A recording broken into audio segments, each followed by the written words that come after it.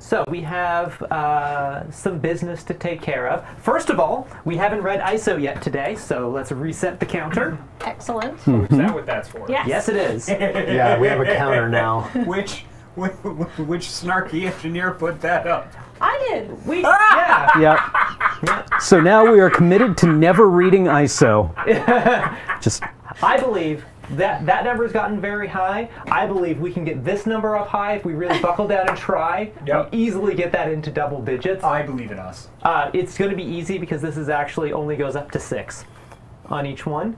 So it's a base 6 counting system. Well, yeah, but then you could also change the 1 to, like, the 0 to a 1. Yes, it's true. But So 6 plus 1 is 7. Exactly. It's a base 6 system. Yeah. Okay, fine. Chad has corrected me that it's base 7. Wait, Chad is correcting somebody? I know, right? Oh my God! Look. Welcome to the Look. Common Core She Educated. had a great idea, Chad.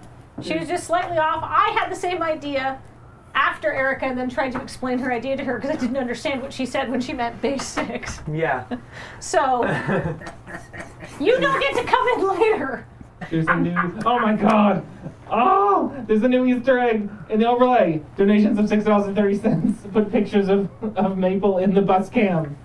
I did see that this morning when I was watching Dawn Guard.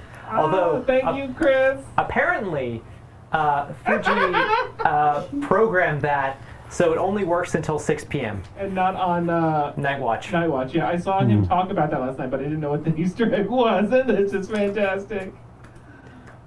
Oh, it's gonna be a tough day for me. Oh, good. Ah, excellent.